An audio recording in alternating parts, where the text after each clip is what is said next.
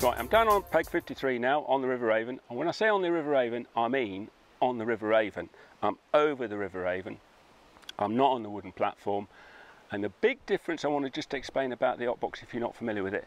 With the Octbox system, this is your platform, this is your seat box. That's why with an Octbox you don't need a platform. And because it's so rock solid, I've got the Outrigger set here, which allows me to go to 5 feet.